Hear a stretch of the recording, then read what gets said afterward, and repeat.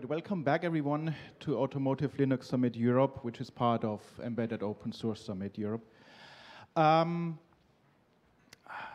warm welcome to Matthias Rossmy from KPIT, and he'll talk today about bridging safety gaps in graphics. Take it away. Hello everyone, welcome to my talk. But before we start, a few words about myself and the company I'm currently working at. I am a solution architect and I have worked for the major part of my career on graphics-related projects. And currently I'm working at KPIT, which is an automotive supplier providing solutions for infotainment, ADAS, electric drivetrains and other things. Okay, today I will give you an introduction into ASIL and the graphics pipeline. I will talk about typical safety gaps in the graphics pipeline, and I will show you how to bridge them for safety-critical use cases such as telltales and the rear-view camera. What is ASIL? It is the abbreviation for Automotive Safety Integrity Level, and it is a system to categorize risks by severity, exposure, and controllability. There are 4 different ASIL levels from A to D, where A is for the lowest and D for the highest risk. And there is also one off-scale level, which is called QM, which is for the risks which are so low that the normal quality management measures are sufficient, so nothing special is needed. For each of the ASIL levels from A to D, ISO 26262 gives technical recommendations and recommendations for the development process. So a technical recommendation for ASIL level D, for example, would be to have parallel independent redundancy. But for the lower ASIL levels like A and B, that is not recommended anymore. There is another recommendation, for example, recursion should be avoided in general for all ASIL levels because recursions are a possible source of stack overflows. And this ISO norm also gives recommendations for development process, testing strategy, and other things. And if you want to read a little bit more in detail about that, I can recommend the document down here. That is a very good summary of the ISO norm.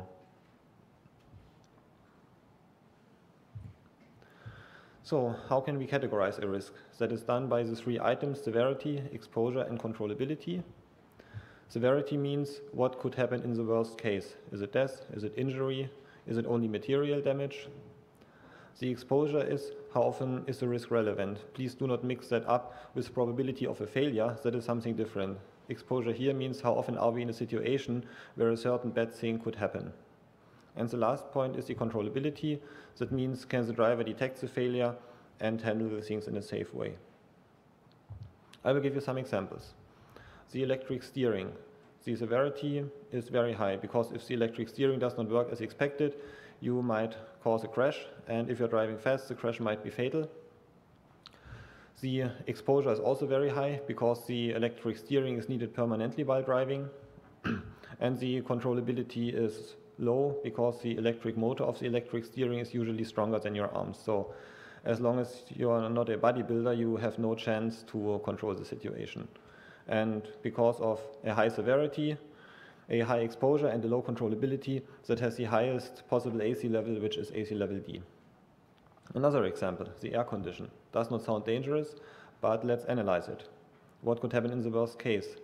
If it gets too hot in the car, then you might lose consciousness, and you might end up in a fatal crash. So the severity is also very high here. The exposure is medium. In some countries you need it, in others you don't. But the controllability is very high. So if it gets too hot in the car, you can open the window. If it's still too hot, you can stop driving, get out of the car, and if you are feeling really bad, you can call an ambulance, so it's easily controllable, and therefore the air condition has only ASIL level A. And another example. What is if the airbag does not open? Of course, the severity is very high, because if it does not open and you have a crash, you will probably die. The controllability is basically non-existent because if the airbag does not open, there is nothing you can do against it, but the exposure is very low. So most people never need an airbag in their whole life, so this risk would normally be ASIL level A. But we did not consider something. It could happen that the airbag opens without a reason. And let's analyze this case. If an airbag pops up in front of you, you will probably be shocked and maybe, or very probably, cause a crash. So the severity is also very high. The exposure is very high because it could happen at any time while driving, and the controllability is low because it's very improbable that you react properly when such a thing happens, and therefore this risk is categorized as level D. We will not talk about specific ASIL levels later in this talk, but it is important that you understand if you want to reduce a risk, you have three options. You can reduce the severity, you can reduce the exposure, or you can increase the controllability. The severity and exposure usually cannot be changed, but in many cases it's possible to change the controllability, and that will become important in graphics-related use cases, which I will talk about later. Okay, now let's talk a little bit about the graphics pipeline. So how does any graphics output usually work? Of course, there are some exceptions, but here I present the standard workflow, how graphics is put onto the screen. At first, we draw the content into the frame buffer of a window. The frame buffer is just a rectangular area of pixels.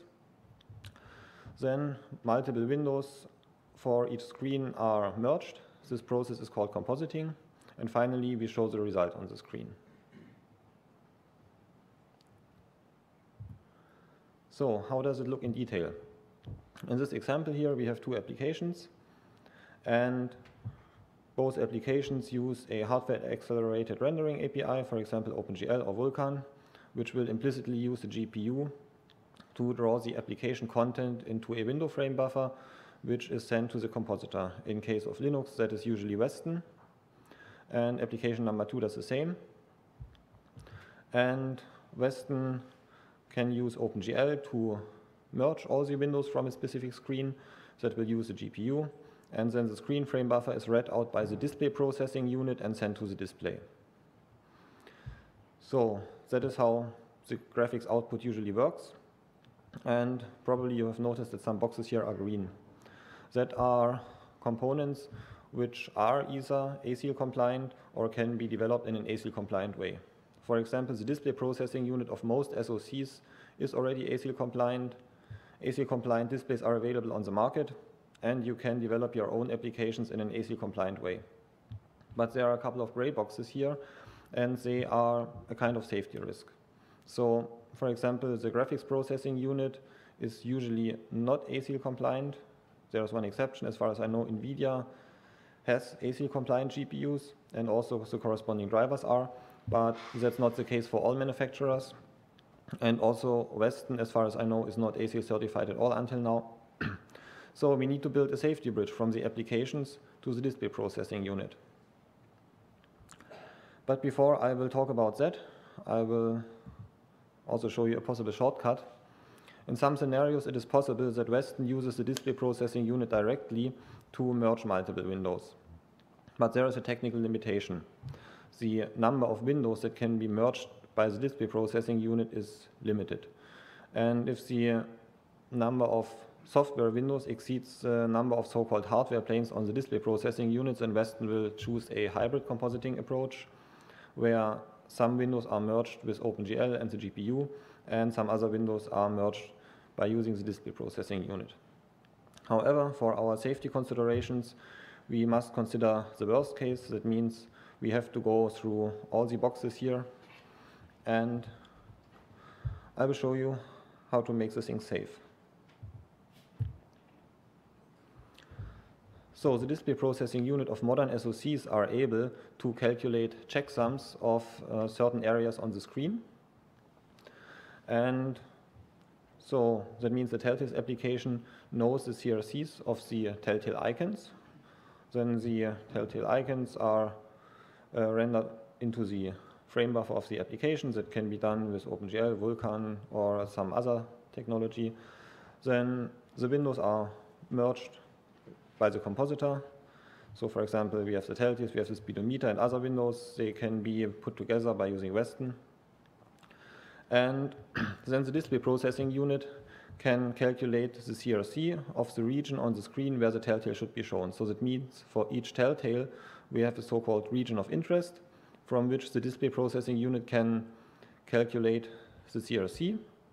And then the CRCs of all the Telltales are sent to the Telltale's application. And Then if the CRCs match, everything is probably fine. If the CRCs do not match, then we have a problem. And if we detected a problem, then we have three options. We can try to recover, we can use a fallback, or we can bring the system to a safe state. A possible recovery option would be, for example, to reboot the system and hope that the error does not occur anymore after that. And if the error still occurs, we can use a fallback solution. So for example, we could display the telltale on another screen or print a text message on another screen. Or many cars even have physical telltales as a fallback solution, so they do not only have the display, but below that there are usually some physical telltales, which can be used if the nice display telltales are not available for some reason. Okay, what about the camera? Here the things are a little bit more complex. Here we cannot use the one-fits-all solution as we have for the telltales because of several problems. So of course we could calculate the CRC of the whole camera image, but that will not work if we add an overlay. So if we add an overlay, it will change the CRC. The same happens if we scale the camera image. It will lead to a different CRC. So in case of the camera, we have to analyze each risk separately and find a solution for that. So which risks do we have? We have the risk that the image on the screen is not updated, so that means the camera image is frozen. And a possible solution is if the CRC of the screen rectangle of the camera image does not change within a certain amount of time, for example, a quarter of a second, the system must react accordingly. React accordingly, again, means either try to recover, try to get a fallback solution, or bring the system to a safe state. So of course we can try to reboot the system, but if the error still occurs, we need a fallback. And in many cars we have multiple displays. We have the central display, we have a display in front of the driver with the instrument cluster, and of course if the rear view camera, for example, on the central display does not work properly, then we can display it on the instrument cluster display. But not all cars have an instrument cluster display. Some have a traditional instrument cluster with physical needles. And also we must find a solution what happens if the image is frozen on the other screen as well. So that means the last option is to bring the system to a safe state. And a safe state in case of the camera use cases can be just to turn off the displays. Because if the display is switched off, then the driver will see something's wrong with the camera, then the driver can use the mirror, turn the head, or ask another person for help to drive backwards safely. Okay, which other risks do we have? We could have obvious garbage on the screen, but there we do not need a technical solution because the driver will recognize the error and react properly.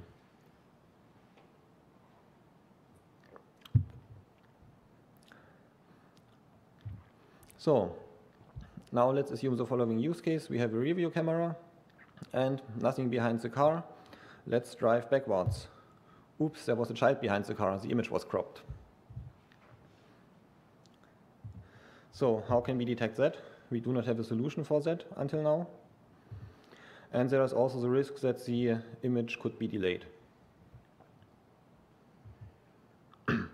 So how can we detect cropped images? So assuming that we have some kind of overlay on the screen, we cannot take the CRC of the whole image, but we can use the CRCs of two diagonal corner pixels. So we just define a 1x1 pixel region of interest on the display processing unit for which the CRCs are reported. And we also calculate the CRC of the single pixels in the camera application. And if the CRCs match, then the image is probably not cropped, and if the CRCs do not match, then the image is cropped or broken by some other means. So here is the data flow again. The camera application calculates the CRCs of the incoming camera image pixels in the diagonal corners. The image goes through the graphics pipeline, and the display processing unit reports exactly those two regions of interest back to the camera application. And yeah, if the CRCs do not match, then we have again these three options: try to recover, which is a reboot in most cases, we can try to use a fallback solution. If that is not available or not working as well, we can bring the system to a safe state. But there is a problem when we try to verify scaled images. So the red grid represents the pixels on the screen, and below that you see the pixels of the camera image. And in order to calculate the color of the top left screen pixel, which is used for the CRC, we see that there are 4 underlying camera image pixels. And when the camera image is passed through the GPU to be drawn onto the screen, then the GPU does bilinear filtering. And the bilinear filtering is basically a weighted average of all the pixels which contribute to the corresponding screen pixel.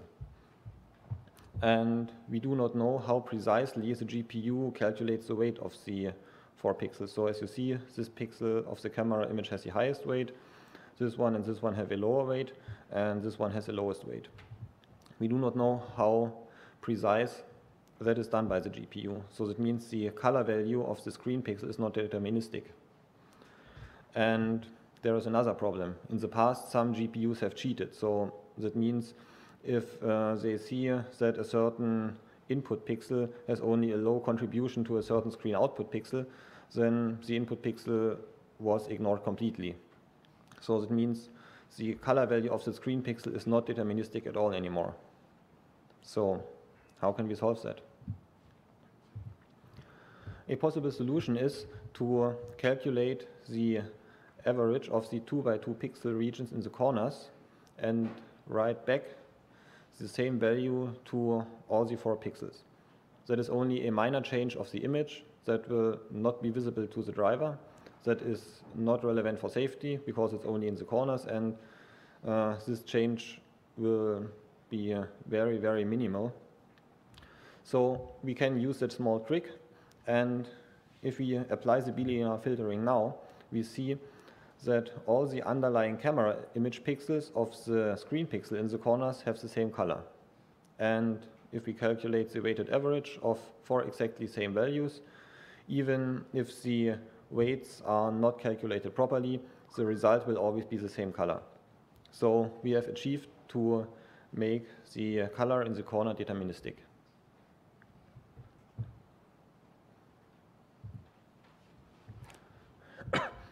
So we have found a solution for 3 of the 4 risks. What is still open is we must detect if the camera image is delayed. But before we go to that, let's think again about the image is cropped risk. So we have a small problem with the timing of the CRCs. So when the camera image comes into the camera application, it will take some time until the new image is visible on the screen. So it has to be rendered, it has to be composited with other windows, and then it's finally shown on the screen. So that means there is a certain time interval where the CRC, which is known to the camera application, and the CRC, which is reported by the display processing unit, do not match. Then, when the frame number 1 is shown on the screen, there is a short time interval where the CRCs match, and then they do not match again. But things can become even worse. So if we have a complex graphics pipeline, it could happen that the processing of frame number 1 takes longer than receiving frame number 2 from the camera, which would result in CRCs which never match. In order to solve that problem, I suggest the following solution. We can have a list of pairs of the corner CRCs and the corresponding validity end time. And for each set of CRCs which is received from the display processing unit, we can delete all outdated CRCs from the list above, and then we check if the received CRCs are in the remaining list. If not, we trigger a safety warning because it means the screen content is either wrong or outdated. Outdated, we wanted to detect delayed images, so maybe we can use that algorithm for that as well. Let's see. At first, let's think where delays could occur. So delays could occur between the physical camera and the camera application, and between the camera application and the display processing unit. So let's think about that delay here at first. If we produce a camera, then we can develop it according to the ASIL recommendations, we can make sure in the source code of the driver that the frames are never queued anywhere. So that means it is not possible to have a delay here if everything is done properly. But delays can occur between the camera application and the display processing unit, and we must be able to detect them. So, can we use the previous algorithm for that? Let's evaluate it. So, obviously the algorithm would work to detect delayed corner pixels. But what if only the center part of the camera image is changing and the corners stay the same? Then it would not work. But here the noise of the camera sensor might be handy. Even if the real corner content does not change, the camera will send different corner colors for almost each frame. So that means we can use the combination of the 2 or even 4 corner pixels as a kind of identifier for a certain frame. And yeah, now let's have a look at the mathematics. Assuming that we have a low noise camera where RGB alternates only between 2 adjacent color values in the range between 0 and 255, we have 2 to the power of 3 that are 8 different color values per corner. If we use 2 corners, we have 8 to the power of 2 that are 64 combinations. If we use all 4 corners, we have 8 to the power of 4 that are 4096 combinations. If the list of pairs from the previous algorithm has 4 items, the probability that a delayed combination on the screen is in the validity list by accident is only 1 divided by 1024. 4 frames later, the probability is approximately 1 divided by a million, and another 4 frames later, the probability is approximately 1 divided by a billion. So that means we are able to detect delayed frames quite reliably, and in this case having a low noise camera is a kind of worst case, because the more noise we have, the more combinations we have here. So that means a noisy camera would increase the range of possible IDs for the frame. And even if the camera has no noise at all, we can still apply the same algorithm, because the camera application can inject some noise only to the corner pixels, so that the frames can still be identified. So it is basically the same thing as we had when we calculated the 2x2 average in the corners. That is only a minor change to the camera image. Nobody will notice. It's not safety relevant, so we can do that safely. So we have found solutions for all the risks that we have found. If the image on the screen is frozen, we can check if the CRC changes or not, and if it does not change, then the system must react accordingly. If we have obvious garbage on the screen, we don't need a technical solution, because the driver will recognize the error. If the image is cropped, we can check CRCs of single pixels in the diagonal corners, and if the camera image is scaled intentionally, we can replace a block of pixels in the corners with the average to get predictable filtering results. And we can use the same algorithm also to detect delayed images, but in this case we should use all 4 instead of only 2 corners, and maybe we can add some more reference pixels. So we have successfully built a safety bridge across the unsafe components in the graphics pipeline, and that means we can use Linux also in many safety critical scenarios. That is the end of my talk. Thank you.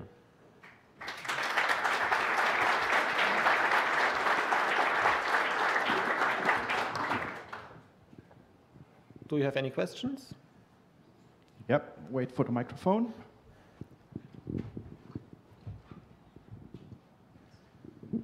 Yeah, so thanks for the talk. It was very interesting.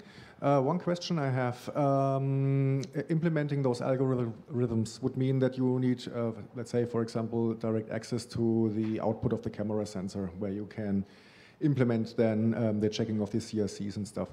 Do you have any experience with, when you're using any additional graphic stacks, like, for example, a GStreamer or something? Is there any support for checking the checksums, or would one have to write a custom GStreamer plugin, for example, or something?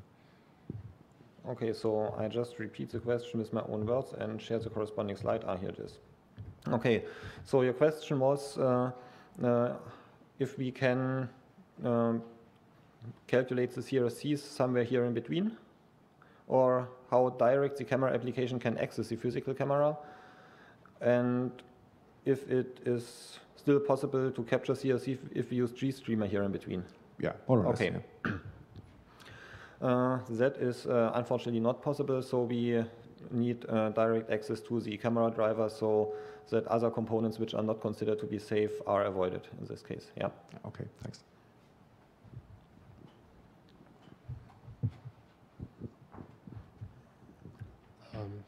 Thank you for the presentation. I have a question regarding to potential errors on the camera pipeline side. So camera pipelines like to reuse the same buffer, and I can imagine a scenario where everything looks really good, but the camera does not actually fill in the buffers into the recycled buffer. So you may end up, let's say, having 6 or 8 buffers of a past camera state just queuing to the pipeline and visually creating like a updating image, but just cycling the, let's say, 8 buffers. How do you deal with this type of problems? So so is this a simplified way of dealing it, and you actually have to do tracking per buffer on those CRCs and looking up that, you know, a particular CRC does not kind of keep repeating? I go to the corresponding slide first. Okay, that was one too far. Okay, here it is. So you mean that the camera itself fills the buffers in a wrong way? Yeah, or yeah, exactly. So basically you queue back the buffers to the camera that, hey, please give me a new buffer, but the camera just keeps the old content. So if you don't zero out the memory, you will possibly get back. Yeah, that is true. So the memory must be zeroed out, yeah. Yeah, so you're zeroing. Okay, thank you so much.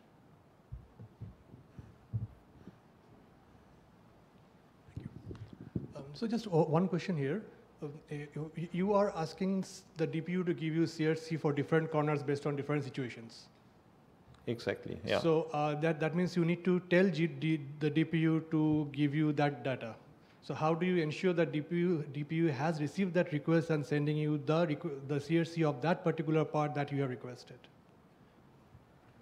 So that is just a matter of the corresponding DPU driver. So there must be some communication between the application and the driver, and then the DPU will send the corresponding data. Yeah, so there can be some delay of the delay, and the DPU might send you a delayed CRC? That should not happen because the DPUs of modern SoCs are designed in an ASIL-compliant way. And even if there is a delay, then the algorithm that you are seeing here would detect it. So of course it would be a false positive, but we would not come into an unsafe situation. Right, okay, thanks.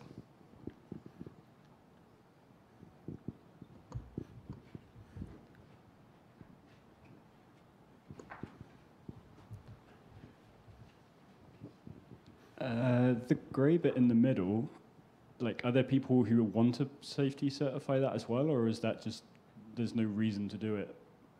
Pardon? Like like say Wayland, does it? Yeah. So like all of the grey bit in the middle is currently. I'll just go to the slide that everybody sees what we are talking about.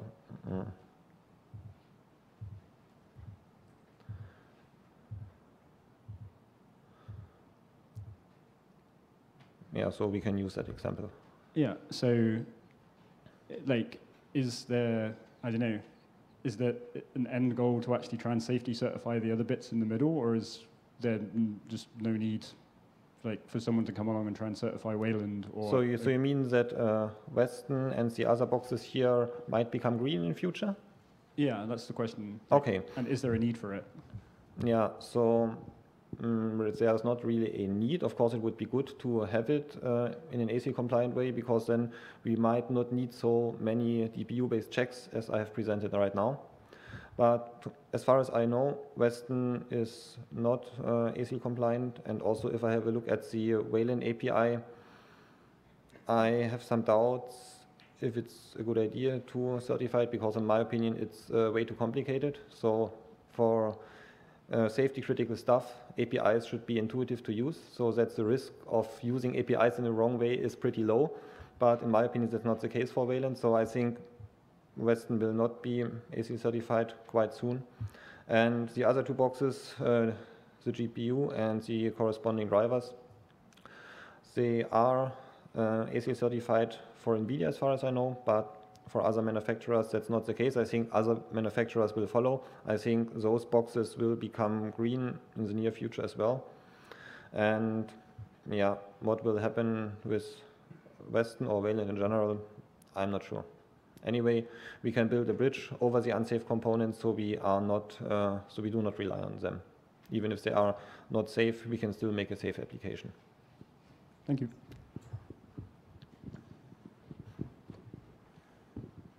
Thanks for the talk. Great overview and approaches.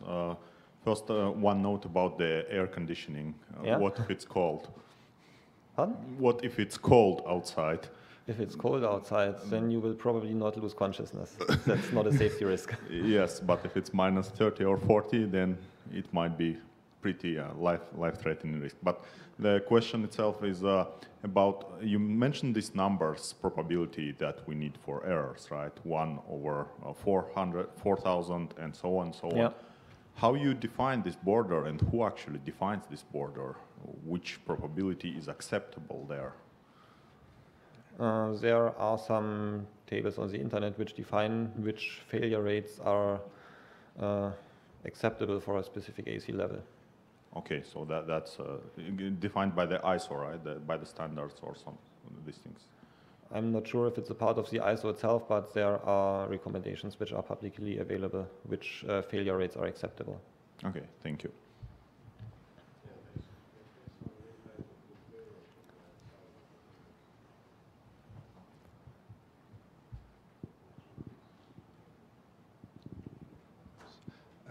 How do you, the CLCs are passed back to the application in hardware, or is this part of the driver?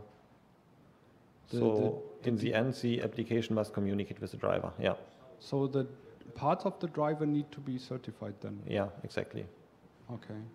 And the Telltale application, it's run by the scheduler, or, I mean, the operating system also needs to be certified? Exactly. So basically we have 3 options.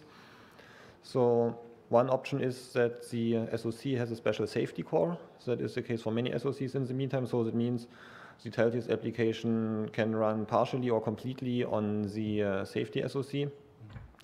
We can use virtualization. So that means we have a hypervisor and the main system runs on Linux, and a safety critical part runs on safe RTOS, for example. And the third option will become relevant in the near future. So as far as I know, the Linux kernel itself is going to be ASIL certified by some companies. And then we can even run safety critical things on the Linux kernel. Okay, thank you.